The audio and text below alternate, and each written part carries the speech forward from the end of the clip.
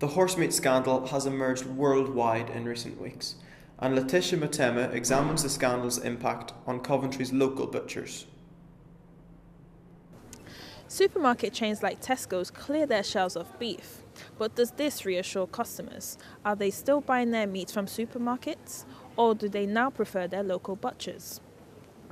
I always bought it in the supermarket, but that doesn't happen anymore now.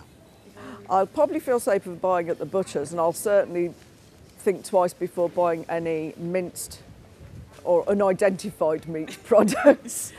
I don't normally buy shop-bought pies and things, but I certainly won't be buying anything that I can't be absolutely certain of what it is. While supermarkets remove ready-made food and packaged products, local butchers display fresh English beef, mixed meat and sausages in their stores. So are local independent traders feeling the benefits of this horse meat scandal? We've seen a lot more people come in now. Usually when you have a big thing about meat on the telly, it's always the local butchers that are affected, whereas this time it's all the supermarkets, which is good for us. And we've been quite busy last week. A lot more people have come in because they don't trust the supermarkets now. They're looking now towards the smaller butchers that do everything in store, like we do. We make our own burgers, we make our own products, but they know where it's coming from.